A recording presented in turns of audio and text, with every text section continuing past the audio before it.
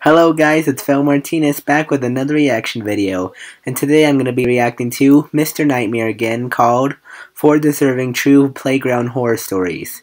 This one sounds a little interesting, and it might be scary, so if any of this bothers you, I would click off right now. But if you stay on, you've been warned. So without further ado, let's get right into it.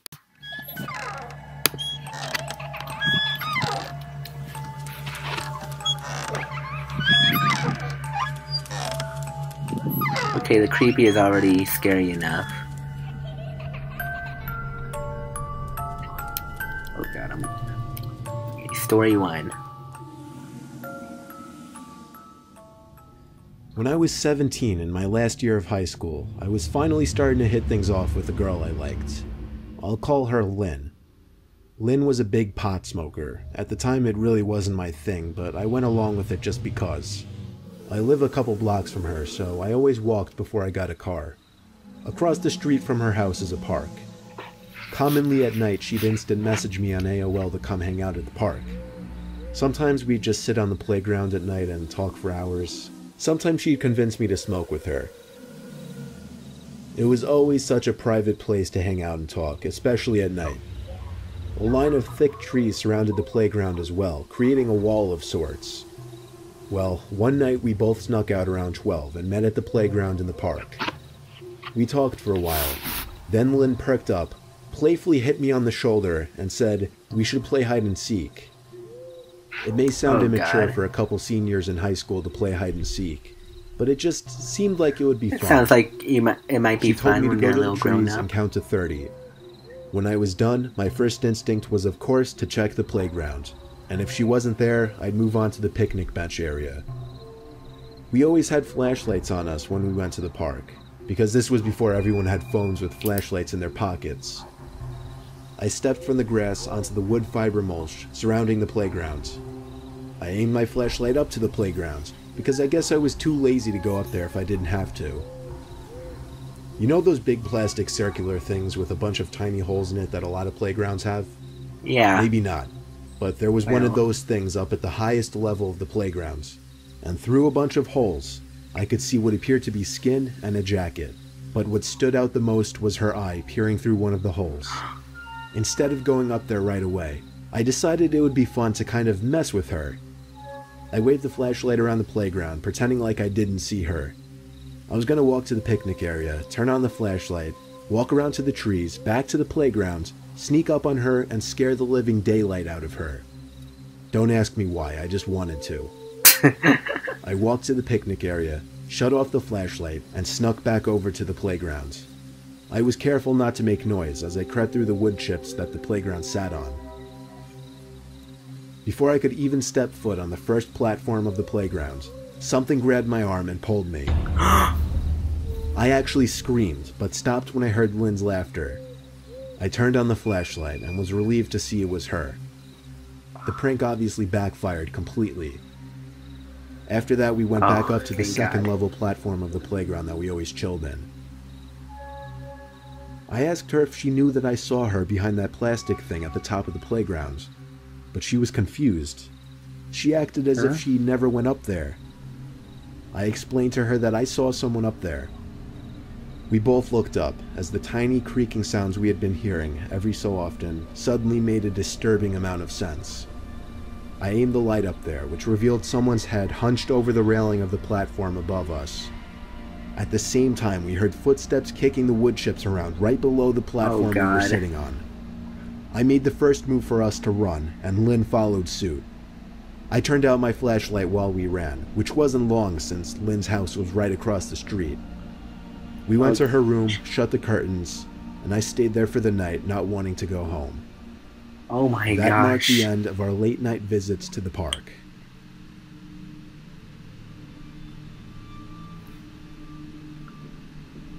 That's weird. Okay, story 2. Do you have any memories from when you were a little kid that just make you uncomfortable to think about? Oh yeah, especially since you were so young at the time that you didn't know any better. Oh yeah, well, this is mine. My mom used to take me to this really big playground in my town. And when I say really big, I'm not exaggerating. It was probably the biggest playground you'd ever see. If only I knew the name of it. The playground was entirely wooden, and every Saturday and Sunday there would be at least 50 kids playing across it, with the parents all tucked away in the shaded area reading their magazines and whatnot. One typical busy day at the playgrounds, I was running along a big open platform when an older woman stopped me and said hi. She kept going on and on about how cute I was, and how she loved my blonde hair. It started to seem like she knew me based off the way she was talking to me. And then she told me that my mom left and that she told her to take me home. Keep in mind I was only 6, so I believed her. The woman took me to the parking lot, to an old station wagon where a man, I now presume to be her husband, was sitting in the driver's seat. He acted all friendly to me as the woman motioned me into the back seat, but I remember him yelling and lecturing at her about something. The man drove very aggressively and quickly as he was leaving the parking lot. We came to the light at the exit of the park. It was red. Just then a car pulled up behind us and laid on the horn. I looked behind us, and it was my mom's car. The man blew through the red light, which even I picked up on, and started flooring it down the streets. I started to cry and scream as I realized my mom didn't know these people. Not long after, the man pulled the car over and yelled at the top of his lungs at me to get out of the car. I opened the door, still crying my eyes out in fear. My mom pulled up next to me, ran out of the car, and hugged me. In the heat of the moment, she didn't get the tag number, nor was she able to call the police since this was 2001, and there were no cell phones. I really wish I didn't remember this day so clearly. I would have rather it just been one of those memories that the brain chooses to repress. This is basically a kidnapping, man. Oh my gosh.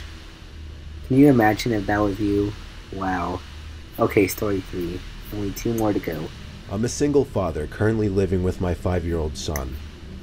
I have an old wooden playground in my backyard. It has a tire swing, monkey bars, and a big slide.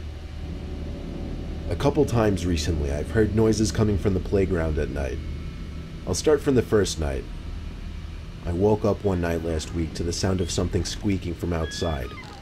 I recognized it to be the sound of the rusty chain of the tire swing spinning around. I also heard a young child's laughter out there. I thought it was my son, so I went to his room to find him in his bed, fast asleep. My heart dropped as I saw him in his bed. That meant some stranger was in my yard. Oh God. But when I opened the back door to the backyard, there was no one back there. The tire swing was spinning slowly, however, as if somebody had just gotten off of it. I chalked it up as some kid just sneaking into my yard and went back to sleep.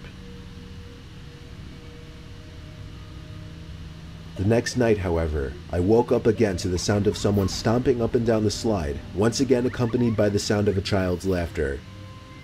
I checked my son's room once again to find him in bed.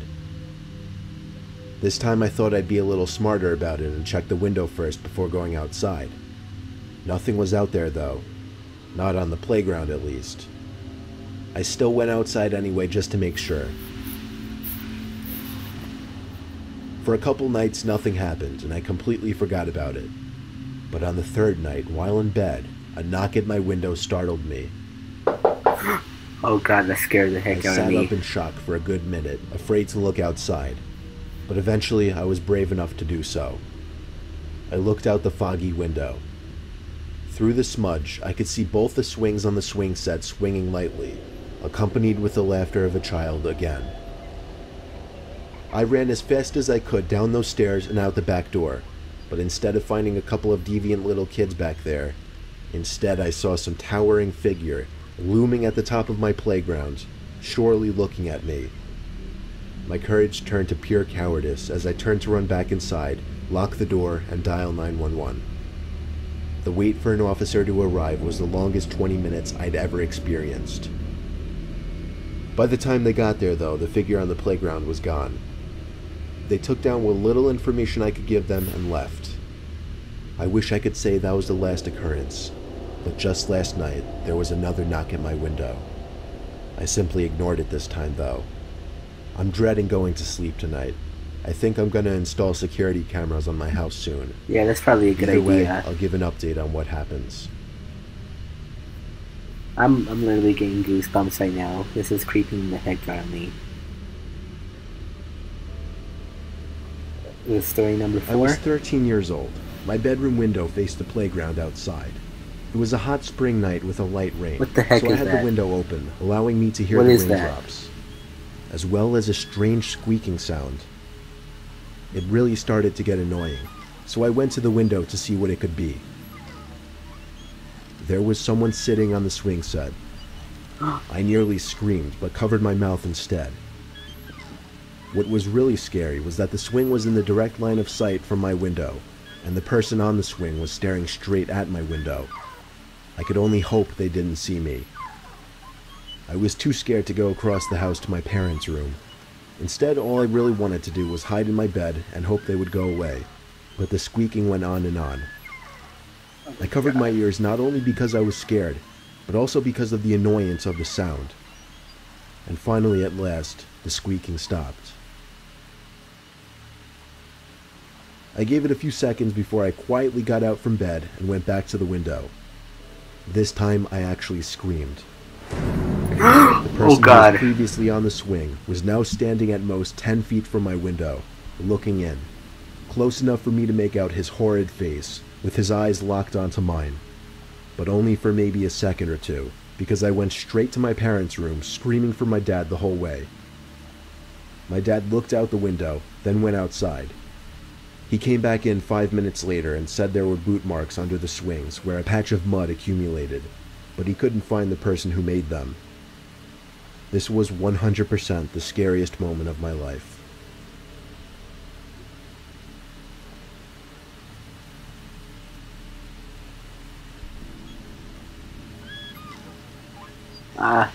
Stop with the squeaking.